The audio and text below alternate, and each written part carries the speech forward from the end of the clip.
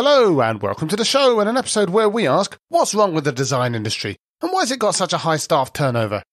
Speaking of staff turnover, this episode is sponsored by Product People. Now, if you're a company founder or product leader who needs to get a product management team up and running quickly or cover parental leave, check out Product People. They've got a thriving community and 40 in-house product managers, product ops pros and product leaders. They onboard fast, align teams and deliver outcomes. You can check out onenightinproduct.com/productpeople to book a free intro chat and quote code OKIP to get a 5% discount. That's onenightinproduct.com/productpeople. Check the show notes for more details. Now, back to the design industry and one founder's charge to make, God forbid, the Jira of design studios. If you want to find out whether swearing and cursing at people in your mission statement helps you or hinders you, stay with us on One Night in Product.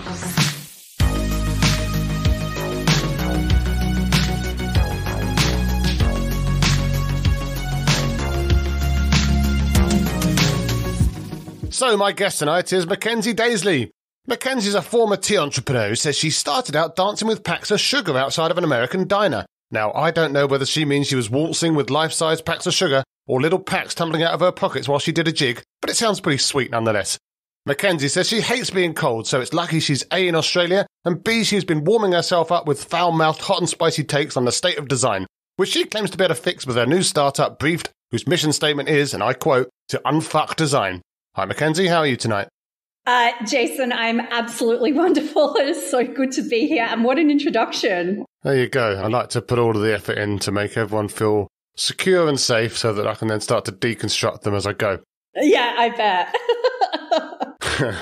Right. First things first, let's get down to it. You say that you, and indeed your company, have a mission to unfuck the design industry, which does beg the first obvious question. How and why is the design industry fucked? Jason, that is such an excellent question. There are a couple of key, statistics or like a couple of key clues that really illustrate the problem very broadly.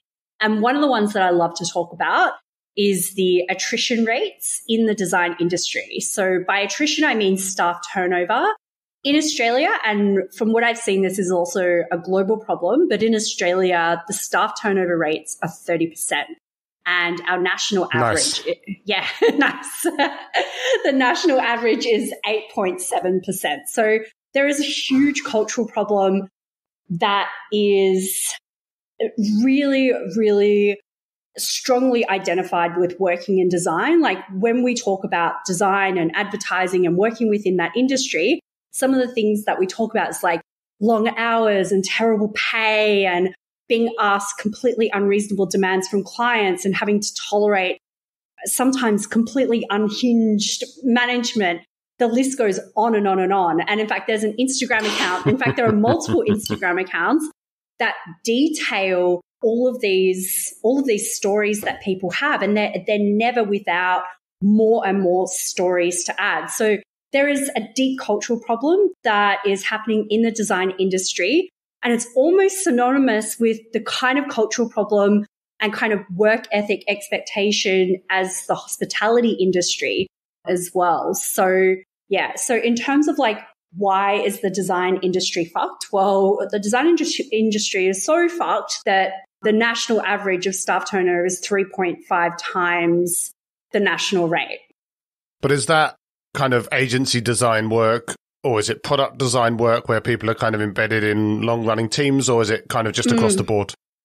It's interesting. So that problem is, the most extreme version of that problem is definitely unique to agencies.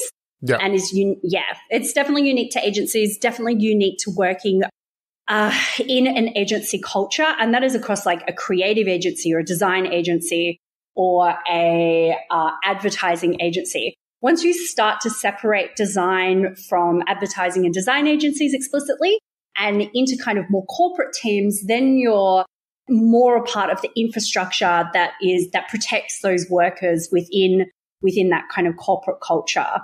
So quite different and quite unique, I would say, to working in agency. Oh, nice. Well, you should all come into product design. The water's lovely. But you're here with the company to unfuck it with Brieft. So come on, pitch time. What problem does Brieft solve for me, and how does it unfuck it for me? Yeah. So when we talk about the culture being a problem, the biggest part of the culture being a problem is two things. The first is a communication issue. So communication issue that happens between the design agency and the client, firstly, and then secondary to that, also the communication issues that happen internally. And so the way that a project is run from beginning right through into the very end is done with, at the moment, it's done with a lot of different tools. So an average design agency in Australia would use maybe 7 or 8 or 10, sometimes up to 12 different SaaS tools to kind of get the job done. And what's actually happening is none of these tools are integrated in any way. Yeah. Status updates are really manual. There's absolutely no automation that's happening. Communicating transparency to clients is behind smoke and mirrors. Files are lost or they're sent in a myriad of different ways, as are updates. So you might have a file, you need to pass it on to a client, or a client sent you something, you need to find that file. It could be in Slack, could be in Trello, could be sent on a WeTransfer, could be an email, could be sent to another client manager. The communication is siloed. There's a lack of transparency. There's a lack of integration. And because there's a lack of integration between those tools that we use every day from end to end, it means that there's also this lack of automation and a lack of data as well. And I think automation and data are really, really interesting. And I think they have the potential to completely transform design and the design process. And I would argue, and this is our kind of big, audacious goal, is to transform the design industry. Like, if we can create space by automating tasks, by creating integration, by giving transparency and empowering teams using technology, is that then space for people to go home on time? Is that then space for people to create more meaningful relationships with clients? And that's where we hope that technology and Brieft can come in and really start to look at and solve some of these issues.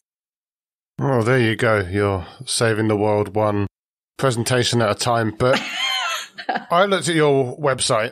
Yeah. And I saw a proud testimonial that says, and I quote, "You've created Jira for design studios." Now, what you just said sounds amazing. The solution sounds amazing. The use case and the kind of attempt to change culture sounds amazing. But are you really aiming to be the Jira for design studios? I mean, Jira.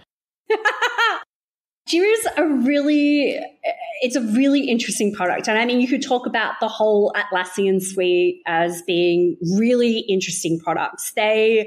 When you talk about Jira, depending on who it might be a product manager, might be a developer, might be somebody in the design space, it creates a lot of different kinds of emotions in people, right? And so that's putting it mildly. Yeah. It elicits a lot of different kinds of emotions. What I wanted to do with Brieft, and when I went through and designed the UX for Brieft, something I wanted to be aware of the kinds of solutions that were out there that people were trying to solve this problem at the moment, but I actually didn't want to use any competitor products. So I had never used Jira up until that point, and now I use it every fucking day. So like overly familiar with the tool. Well, yeah, as familiar as one can be. But yeah, so basically, do we want to become the Jira of the design space? I don't think we want to elicit such strong, at times, negative emotions. Do we want it to be an all-in-one studio that empowers every single stakeholder along the workflow? Yeah, we absolutely want to do that, and we want to do that at scale. Yeah, I was going to say, you'll probably take the market share, right, and the valuation, if nothing else. Yeah, both of those things. And maybe we'll throw in profitability as well. That would be cool. But this is obviously an R-rated podcast. We've proved that already. And there's always room for a good, punchy, not safe for work headline and a good old swear. Yes. But you're leading front and center with a potentially divisive Yes. Value statement, value proposition. And I imagine, Correct. even in Australia, that sometimes gets a bit of a raised eyebrow and maybe even some complaints. Is that true? Have you got any heat so far, or are people kind of in there with you and kind of up for it and kind of up for that spicy message? Spicy message. I love it. It is so spicy. The short answer is, yeah, absolutely. We have pissed some people off with that line.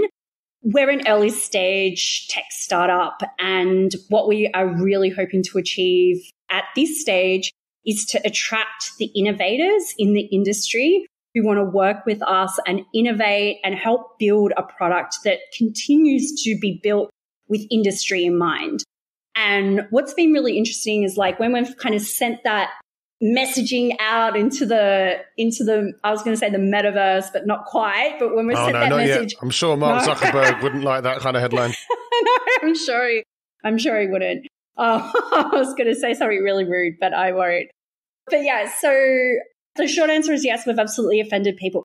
What that messaging has done though is that when we send it out like into the design space, the people who are innovators who do have a vested interest in wanting to innovate and wanting to disrupt and change the industry and the way that it works have responded in a really positive way to the messaging. It's really resonated with their experiences in the industry, and not just their experiences, but also people who contribute a lot outside of their 9 to 5 to try and improve the health, and even I would go as far to say the mental health of the industry as well.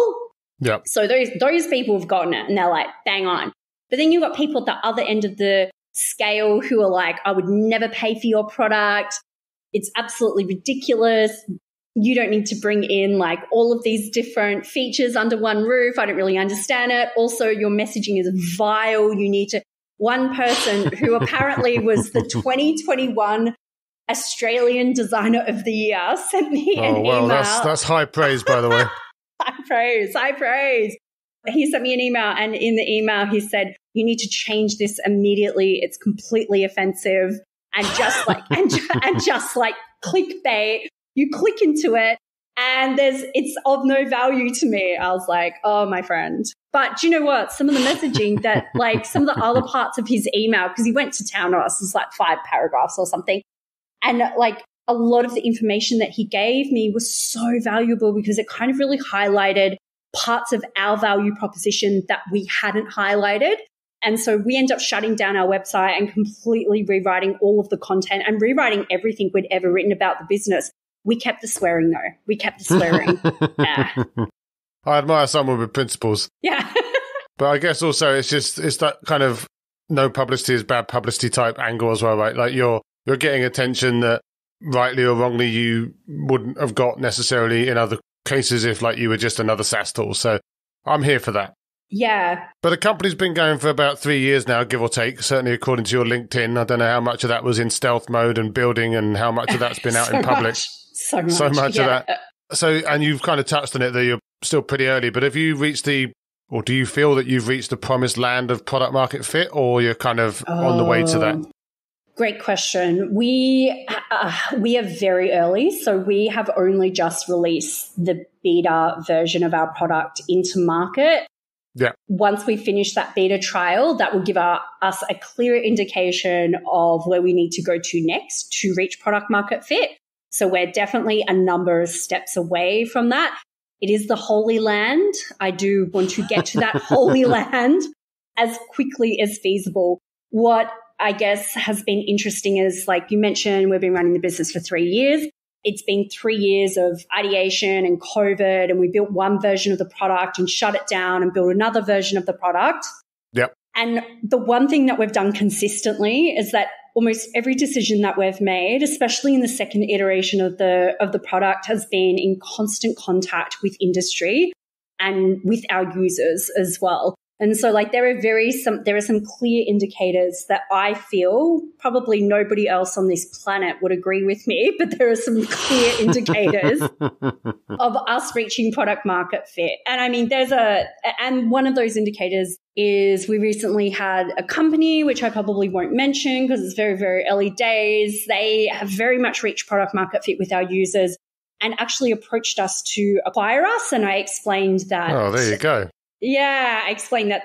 Cash out, get to the casino. Well, that's probably, for the stage of where we're at, that's probably the only place that it would get me to. So I was like, we have a little bit more work to do. And what we've discussed is actually creating a partnership to kind of come together and capture and continue to capture that market together. So yeah, really exciting days, really very, very early, not a product market fit yet.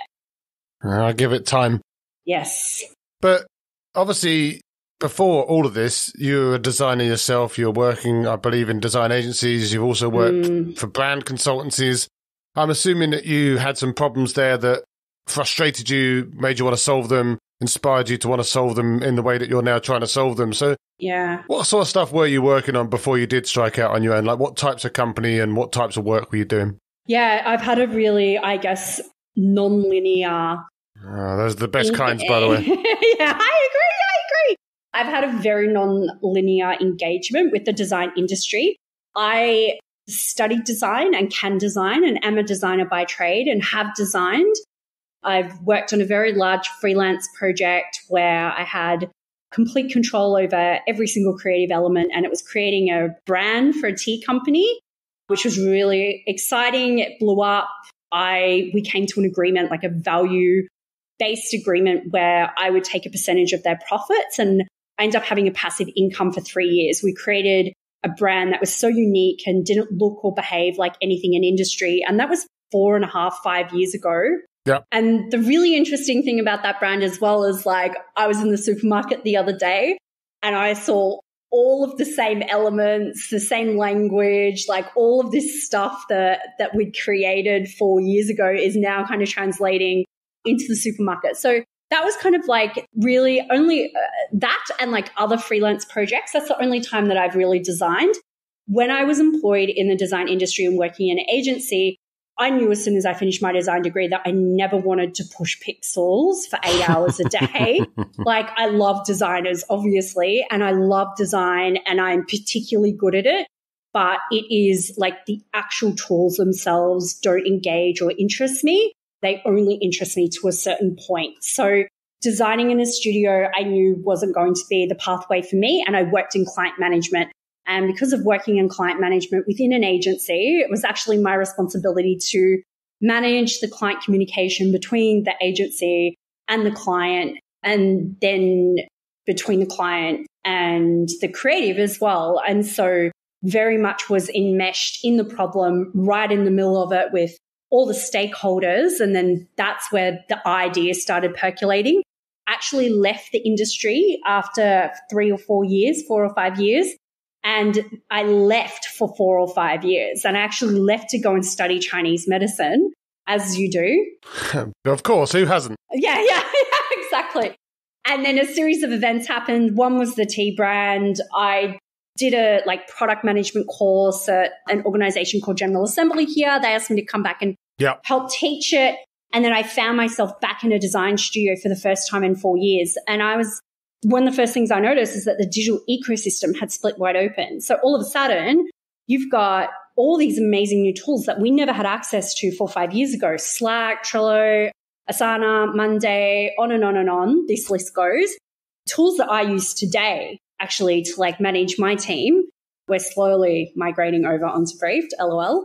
There you go. Yeah, they say you shouldn't dog eat your product, but But yeah, so walked into a studio, saw all of these tools, and I was like, two things. Why are design briefs being created still in Word documents and PowerPoint presentations? They're being sent over email. Updates are offline, in silos. Assets are being shared also on internal servers, offline, using a plethora of different tools. It was still all of the same problems, but now just dispersed across a really incredible tech stack that wasn't bespoke for the design industry. Yeah. But then you decided to go and solve that, as we've kind of discussed already. But was that then easy for you? Like, was it easy for you to then break out and be an entrepreneur, a founder? Or was that something that you kind of had to kind of just jump in and work it out as you went along? Oh my God. It was truly, I didn't even know I had a startup when I was at my first pitch event. Like, I went to this 3-day pitch, or I thought it was a workshop to learn about entrepreneurship. I knew I wanted to solve the problem. And when I went back into the design studios, basically what happened is, like, I had flights and accommodation booked to go and live in Bali indefinitely. And my intention was to stay there and replicate that same business model of taking like a value-based commission from the profits, have an endless stream, an endless amount of like passive income streams, and just like never work a day again. So that was the original plan. Then I tried to find a solution so I wouldn't come up against the same problems that I had working in the design studio. I realized it didn't exist. And then basically from there, found this weekend that I thought was to learn about entrepreneurship. And it wasn't. It was a 3-day pitching competition. So kind of walked in there. I know. There was like... But wait, surely that means you didn't even have a pitch ready. No. So they said you had to have this pitch ready. But I thought, like we'll work on the pitch over the weekend and then I have a better pitch. But it was like, no, you create a team, you work on the pitch over the weekend, and then you're going to present it to 3 investors. And the very first day, first night, it was like a Friday night, I walked in, I pitched it. They'd flown, it was sponsored by Facebook. They'd flown this woman in from San Francisco just for the 3 days. And I pitched it. And with every other person, she'd ask questions, go to the audience. And my pitch was that fucking bad that she just turned around. I remember she looked at me blankly. She turned around to the audience and she said, okay, who's next? And I died. Oh, wow. There you go. Yeah, I died. I thought, oh my God, I cannot do this. And then I went home. I cried the entire way home. I was like, what were you thinking? Blah, blah, blah. Long story short, came back, built a team, ended up winning the pitching competition. There was no like big check at the end, but what there was is that it allowed me to build some clout out to then go and build a development team. The last 3.5 years have been about learning on the go, being ready to mitigate risk and to get comfortable with risk. Yeah. And also being willing to admit that there's so much I don't know, but it's entirely possible to learn it. And so every single time that I've like needed the next thing, being willing to ask, allowing myself to be vulnerable, going out into industry, finding the right people, making connections, has allowed the next right thing to come up. And then that's essentially been the last 3 years in a nutshell. Yeah, I think that kind of vulnerability is an interesting one because, of course, there's 2 connotations to that. I mean, one of which obviously is this, it's very maybe anti some of the kind of hustle culture stuff out there where everyone's walking around basically trying to say they're invincible. And I guess B, there's maybe almost an implication there that people might see you as less credible, especially obviously given all of the problems that we see published repeatedly about, for example, the difficulty or the more difficulty that female founders have, for example, being taken credibly at all, even if they are walking around looking invincible. Like, do you feel that that authenticity has been a net positive, or do you also get kind of judged and talked down to by people when you are like that in front of them? I have been, especially in my early days when I woke up one morning. So there was, we basically bootstrapped for a year. It was in the middle of COVID. I'd moved states and basically was living in a hostel, had sold everything I owned. And I woke up one day and I was like, you need to raise capital. And all I had at that point was a pitch deck, and we got really lucky with some really high-profile investors very, very early on that allowed us access to them more and more investors. So very early on, we were able to generate some noise. We were able to get some success. We negotiated some really great relationships, and then that kind of allowed and propelled things to keep going. In terms of authenticity, what's been really interesting is that I guess like there are different segments of everyone's personalities. And I think this is really interesting. And I don't know if a lot of people will identify with this, but I don't know if it's because I'm queer or because like I'm just very comfortable with my masculinity and then also my femininity.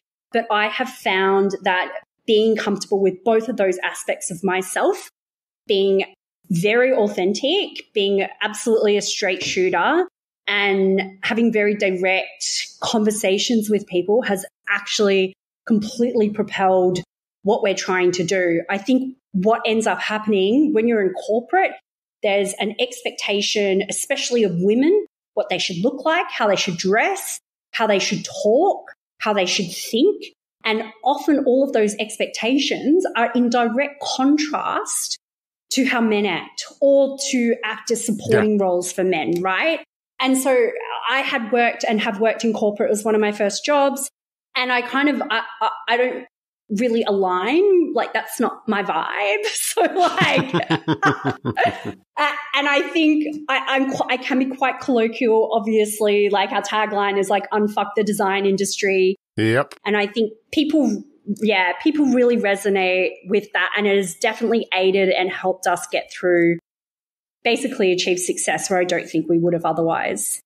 Oh, here. It's always good to be able to be your true self. But you've talked about having to go out then and get investment. And I've heard lots of stories, again, from female founders about how, again, they found it was hard. Like they had to be more credible. They had to have an even better business case. They had to kind of prove themselves more rather than just walk in and have people throw dollar bills at them.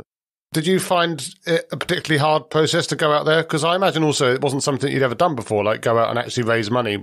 Absolutely not. Was that a hard process for you? Yeah, had never done it before, didn't know what to expect.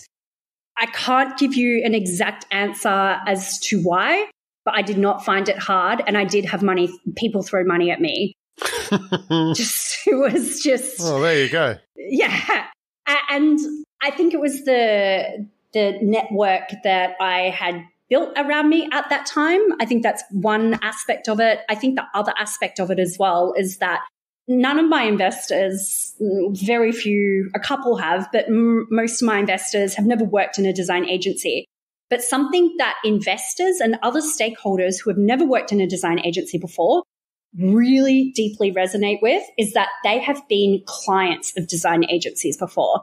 And so some are in procurement, some are in management, some have worked in retail, some have worked in corporate.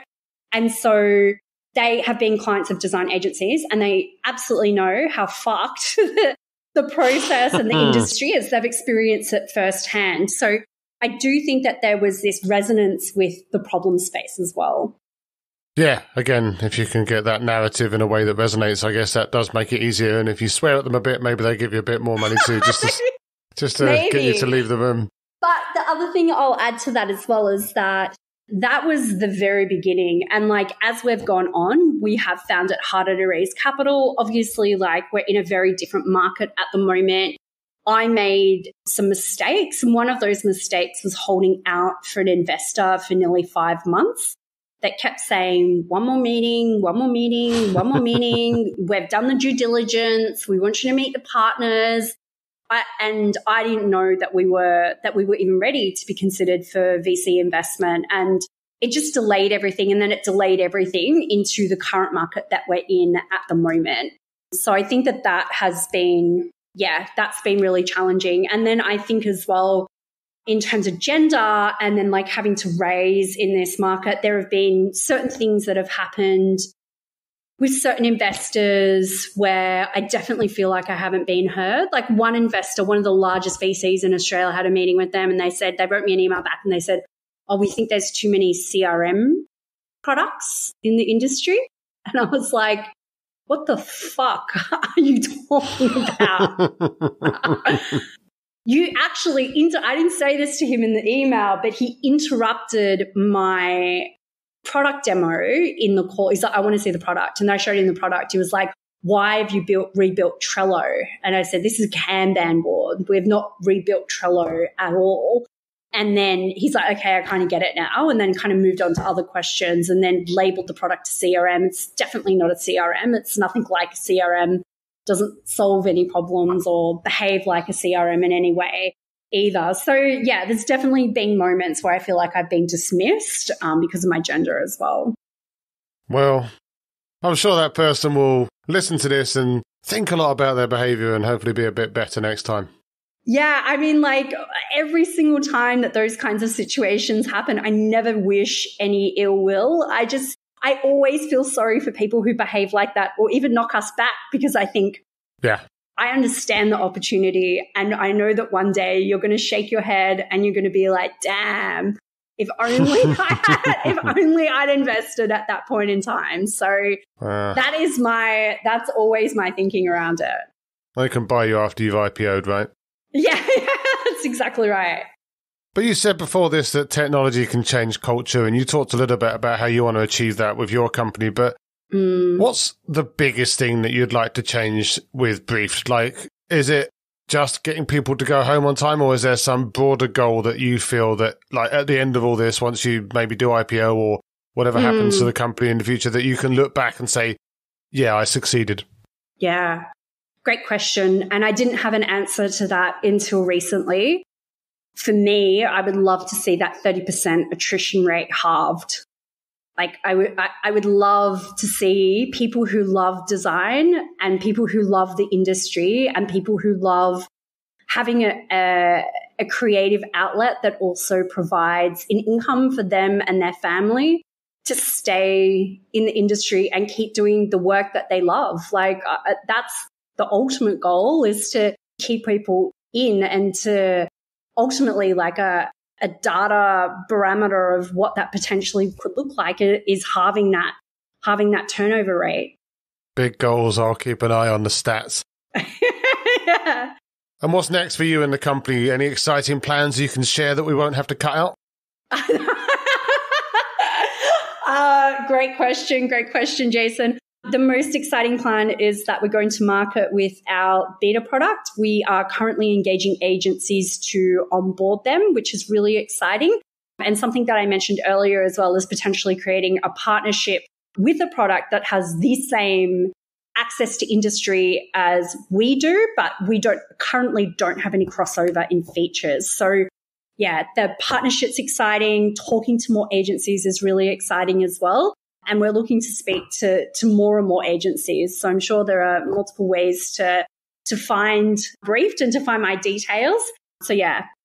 Well, I mean, just in case there are any agencies listening to this, where can people find you after this if they want to find out more about unfucking design, your journey into entrepreneurship, or maybe try and find out what the heck kind of bags of sugar you were dancing with? Very true.